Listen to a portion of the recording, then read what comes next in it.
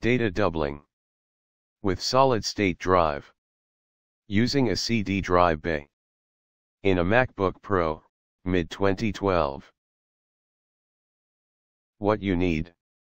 Solid-state drive. SSD drive Caddy. Phillips number 0 screwdriver.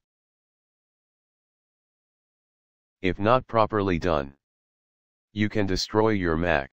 This is not a professional guide, just sharing my experience. Perform this operation with utmost caution, or ask an expert, or take professional help. Don't forget to back up all your data. Place your Mac on a soft and secure surface. There are 7 small screws and 3 long screws. Remove them using the Phillips number 0 screwdriver. Available at the Canadian Tire for $5. Now, remove all the 10 screws. Once all the screws are removed, gently lift the back cover. Once the back cover is opened, disconnect the battery. This is where you find the battery connector. Very gently disconnect the battery.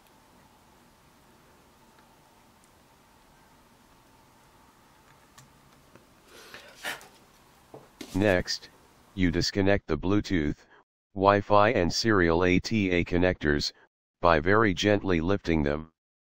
Use a plastic prying tool if necessary. Extra caution is a good idea. Before removing the CD drive, we need to get access to the screws that hold them. So we will remove these 3 screws first, followed by the remaining 3 that holds the CD drive.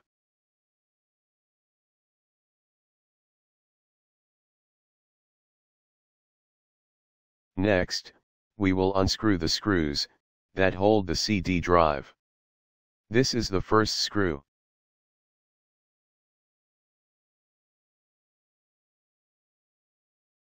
The second screw is over here, the camera does not have a direct view. And finally, we will remove the third screw, that is located here. Next, we will remove the CD drive, by gently prying with the plastic or nylon tool. Now, we have to remove 2 pieces of hardware. The serial ATA connector and the holding clamp. Gently pry it loose from the CD drive. Unscrew both the screws, to release the clamp, which will hold the drive bay in place on the Mac. You will see a hard drive already installed in the Caddy.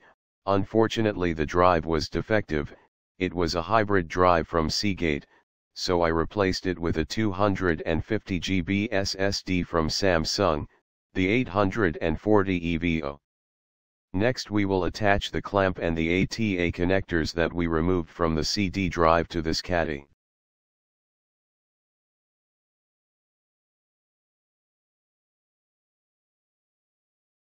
Now we will attach the SSD to the drive bay. Gently align it to the ATA connectors, until it clicks in place.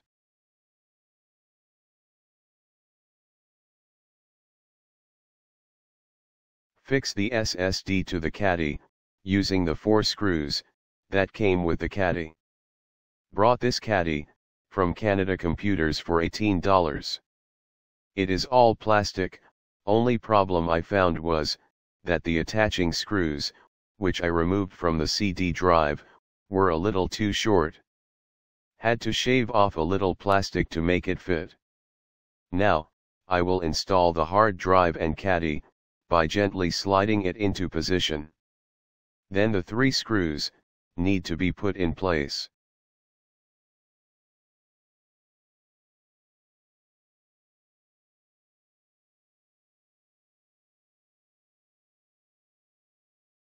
Once the drive is in place, attach the remaining screws as shown.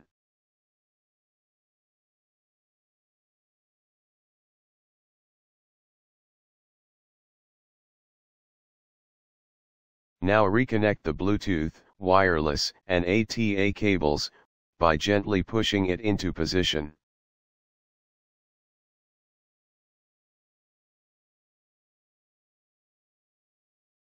Next you connect the battery.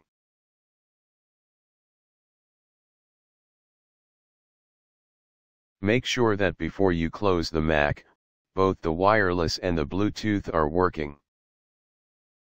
I would suggest that you add just 2 screws when the back cover is put in place.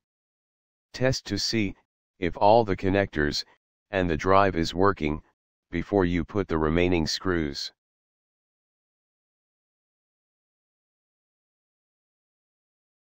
Now we will start the computer.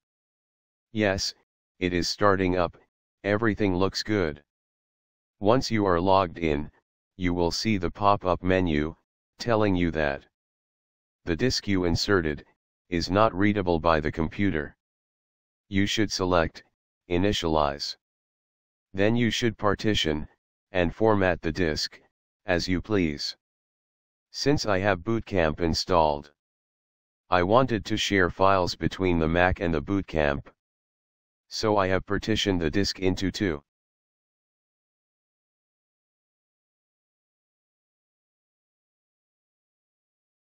One partition is Mac Extended Journaled,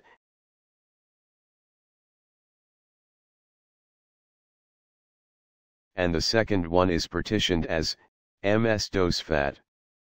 Partitioning this way helps me share my Microsoft documents and media files between the 2 operating systems. Now, if you go into My Computer through the Finder, you will find all the active hard drives on your computer. I was able to access the FAT partition both from Boot Camp and the Mac. And it was writable from both operating systems.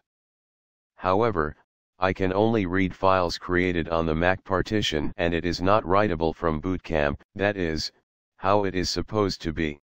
Products that were used, and from where it was obtained.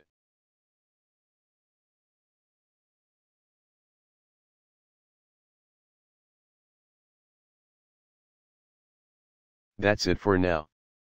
If you liked the video, please don't forget to rate, comment, and subscribe. Thank you, and have a great day.